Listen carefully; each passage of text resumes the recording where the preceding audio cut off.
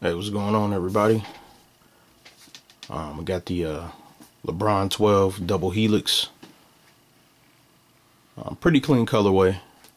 I like the contrast with the green and the wine color. I don't know, like the only thing that I'm really not 100% feeling on these is the pink. If there had been, one solid colorway with all the wine, like I really would have been on these like 100%. I mean, I did pick them up, but that's rough. But I still like them though. They're not the best colorway, but I do like them. I like them a lot. Obviously enough to buy them. Yeah. Also like the way the bottoms are like two different colors. I mean, that's nothing you're gonna see like every day, but it's just a nice touch. And then I don't know if you can see that, but they started, with the Ohio on the bottom opposed to the 6. But if you get some of the earlier Lebron 12s, then they'll still have the 6 on the bottom. And of course they did the pink on the insole. So yeah, it's all right. But LeBron 12s, I'm not the biggest fan of the 12 silhouette. It's not the best LeBron silhouette. I personally like a lot of previous ones better than this one. But it's okay. It's all right.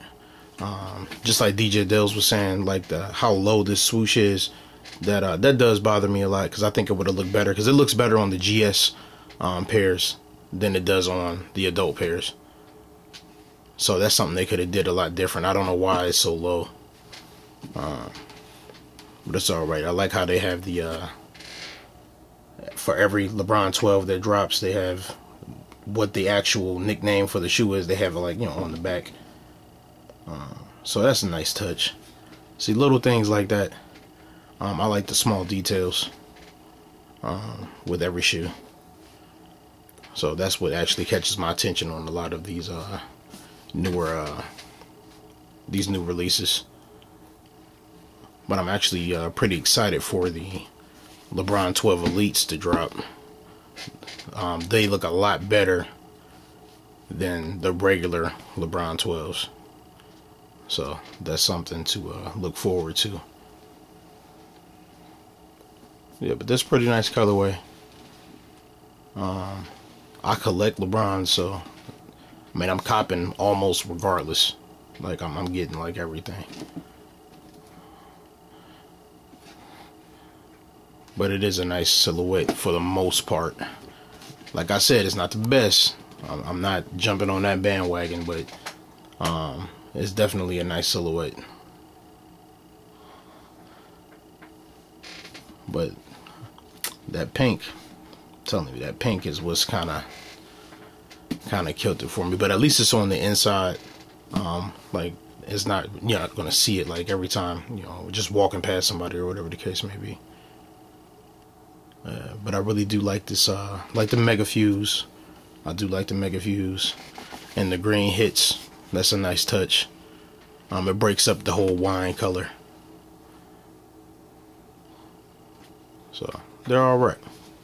They are all right. I got a few more pairs. Well, I got more than a few pairs, but to really review, just to give you quick looks, man. Like they got tons of reviews on YouTube of some of these things. So I won't go on no in-depth interview like you guys haven't seen it before. I just want to show you some things that I have, some nice decent pairs. Yeah, so by all means, man, check out my other videos. Like, comment, subscribe. Just I appreciate anybody for stopping by, checking out what I'm doing. Like I said, I'm not doing anything crazy. I'm not on here to brag or to boast. I'm just showing you what I like. Sneakers that I buy. This is my personal collection. These are things that I buy with my own money. Nobody gives me any of these things.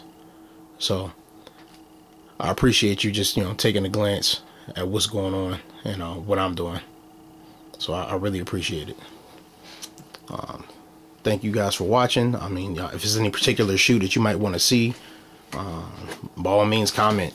Let me know. If I get it, I'll definitely throw it up and let you guys check it out. But I do have like a lot of old LeBrons that I'm going to start reviewing here. I put a review of LeBron 2s up, so check that out if you want to see that. And I guess I will see you guys the next time. And I hope you guys all enjoyed this video. Thanks again.